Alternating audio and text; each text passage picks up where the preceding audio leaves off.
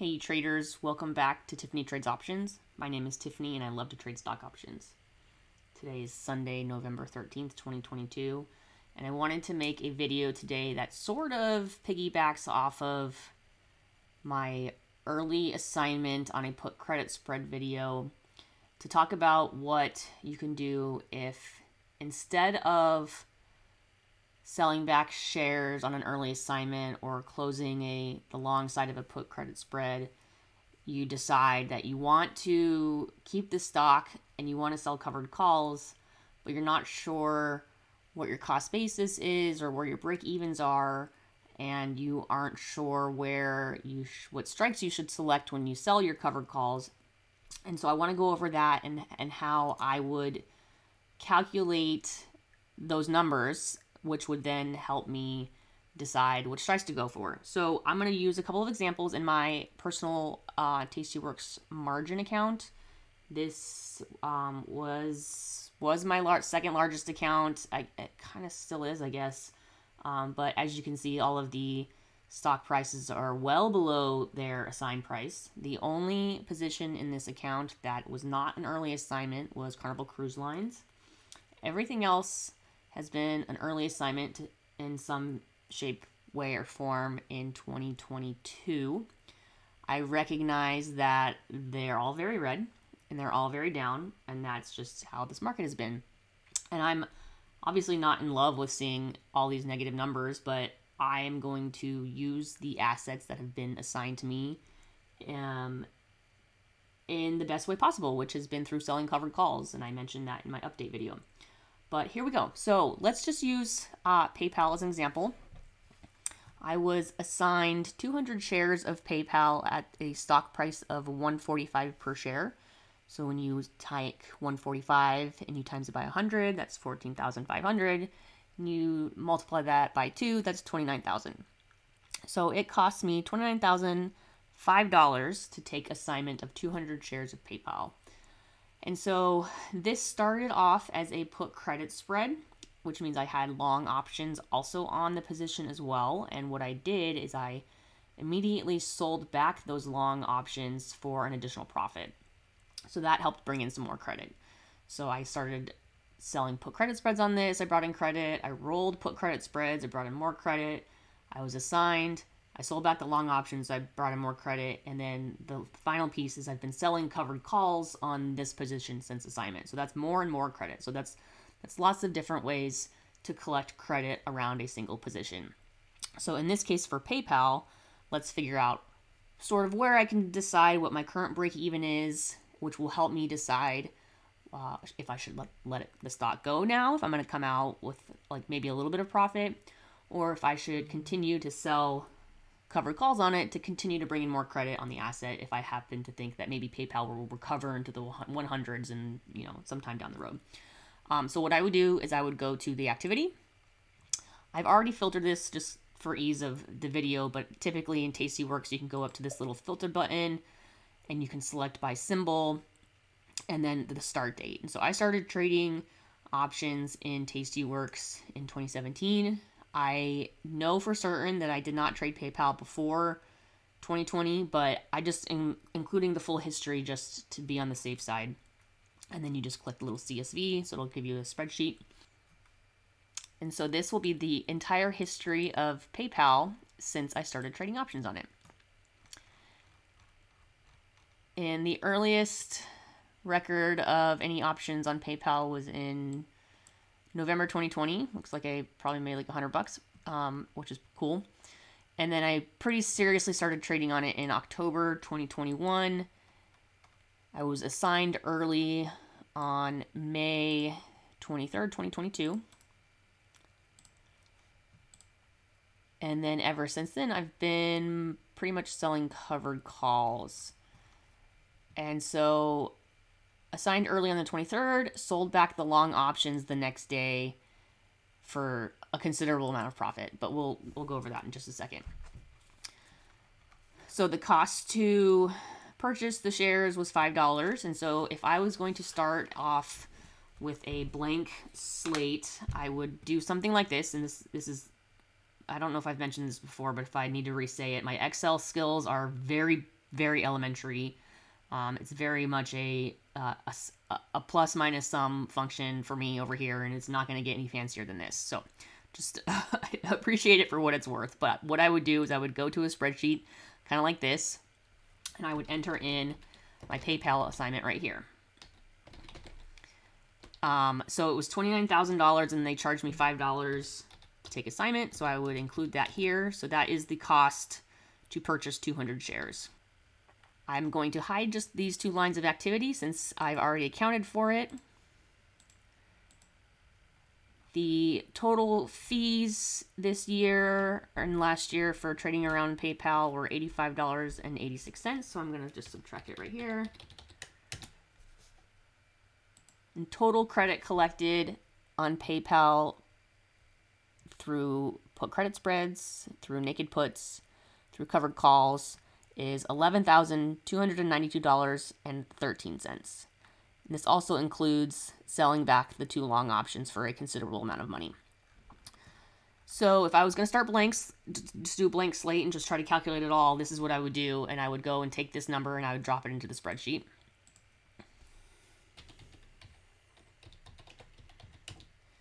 So now my cost basis is $17,712.87. And you're like, cool, what does that mean?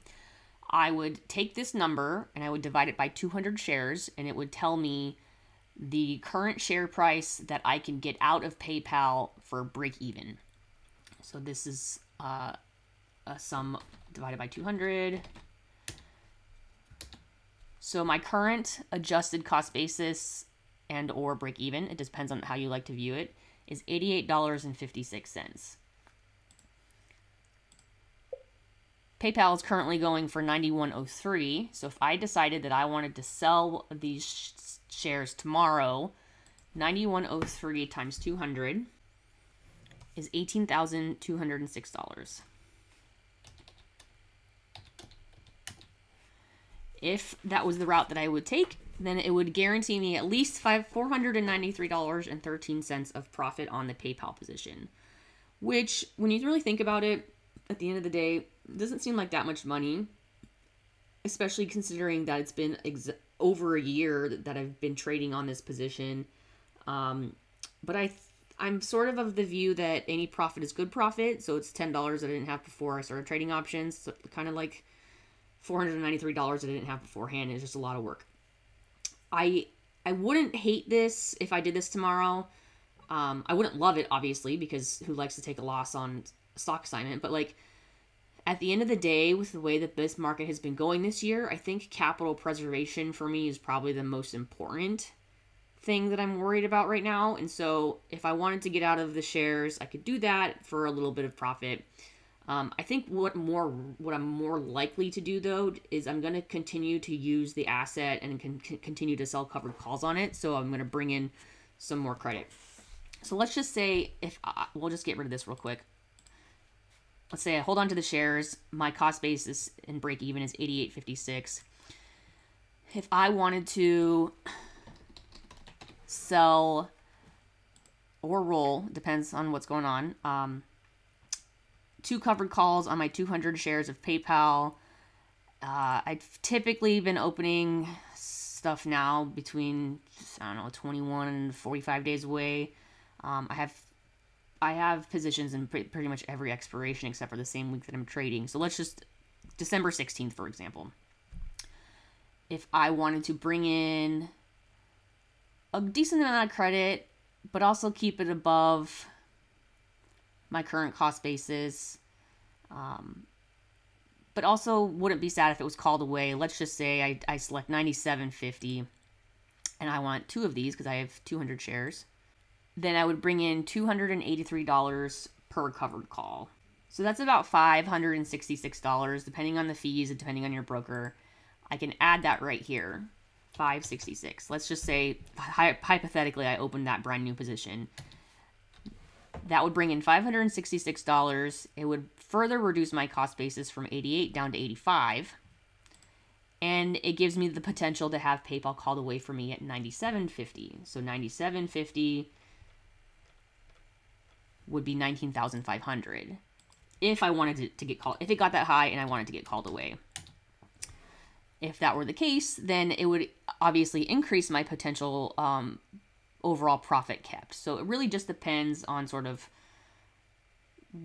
where you want to take the direction of your position and what you want to do. I personally think for now, I'm going to continue to sell covered calls on it, but this is how I would enter it.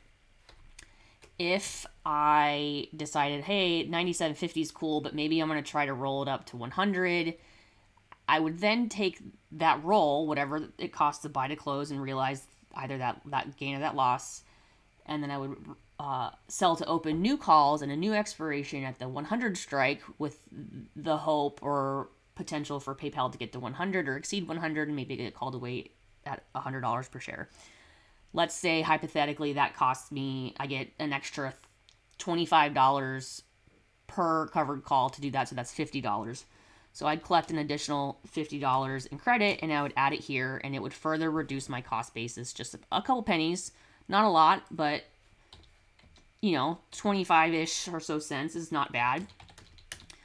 And then I would continue to do this until I offloaded the shares or they were called away from me. So if my next roll gave me, I don't know, $75, my next roll 2 months from now gave me $75, then that's what I would just keep doing. So this is typically how I would keep track of my credit as well as keep track of my running cost basis or break even.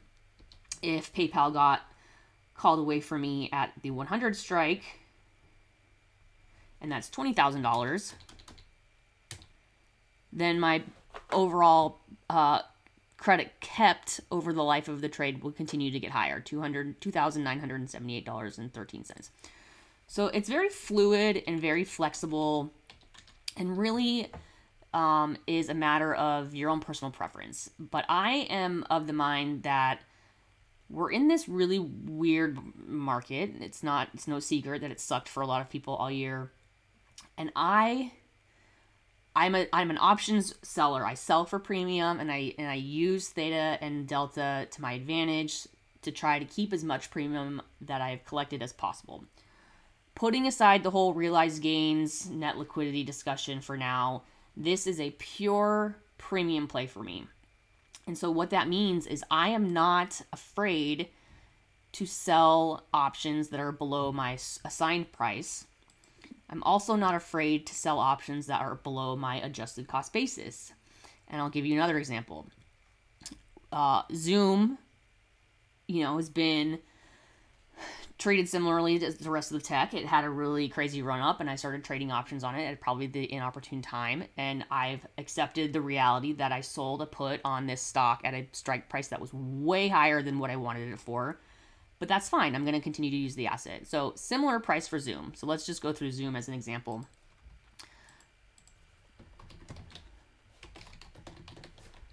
$29,005 to take assignment of 100 shares. I'm going to go to my history. I'm going to filter by Zoom instead. Okay, so I started trading Zoom in April 2021. Looks like I was doing iron condors, a combination of condors for a good amount of time.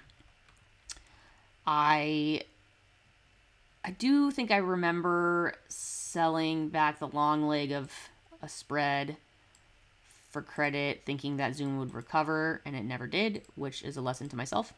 But in any event, there's a lot of history on Zoom over the course of this trade, and so $29,005 to take assignment. So we're going to hide that real quick.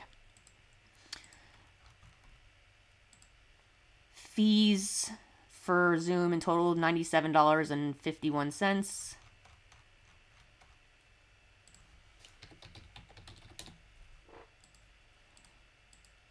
So total credit collected on the Zoom position since I started trading options on it is $7,745.48.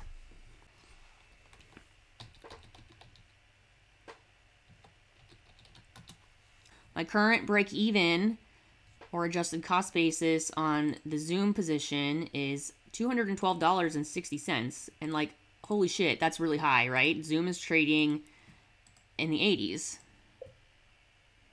$88.32. And I I don't know. It would be like a freaking miracle if Zoom got back up to the 290 stock price, and frankly, I don't think it ever will.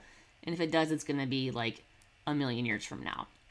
I don't love Zoom. I don't want to be in this position forever, but I'm also not going to wait for Zoom just to kind of continue to go up. I'm going to, like I said, I'm going to use the position. I'm going to use the assets accordingly, and I'm going to sell calls.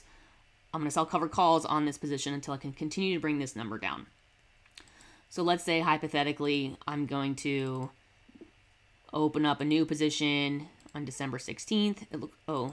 Zoom has earnings, looks like the week of Thanksgiving. So that's something to be mindful of, and if it does increase, that'd be awesome.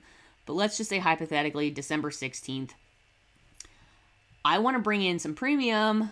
I want to give myself room in case the stock does run up, but I don't want to wait years and years and years for it to recover. So I'm going to select a strike that is well below my adjusted cost basis, $212, but it's going to be above the current trading price. And so where you make that selection is certainly up to your matter of preference. I typically, if it's a brand new position, would aim for like an 80% probability of profit.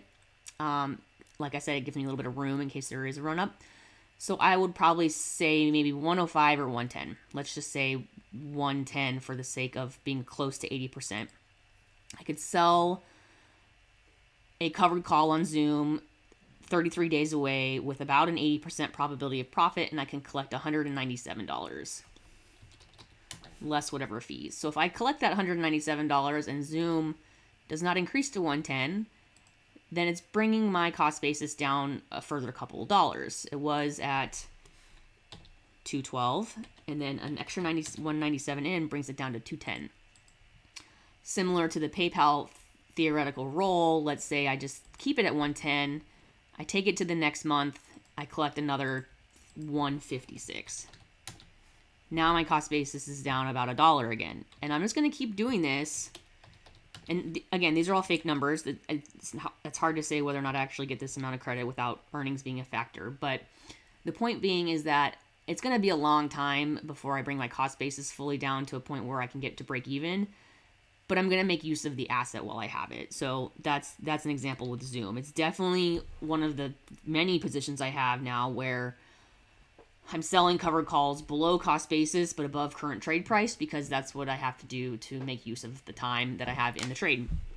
And I have not had much issue with that this year because I've given myself some room in case of run-ups, but I'm also not yet convinced that we're out of the inflation federal interest rate hike stuff. And I don't know how long that's going to take, but it might take a while, or it might continue to take a while because it's already been almost a year, which is still blowing my mind. So I'm just going to keep doing what I'm doing. And that's what I am doing on Zoom right now. Let's do another example.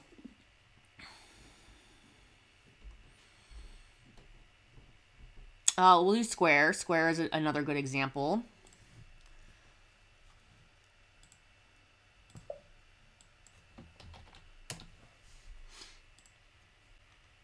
So I've been in Square a little bit longer.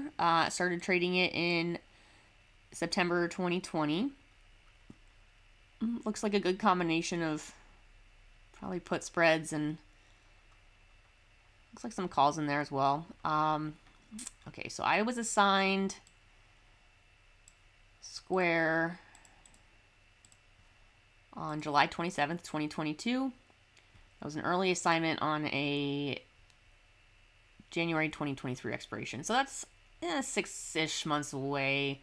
Not totally surprising, but I took the assignment at a share price of $200. So $20,005 to take assignment of Square.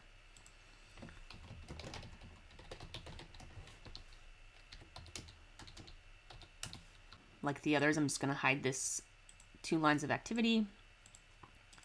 Fees. Trading on Square for the life of the ticker is $107.02.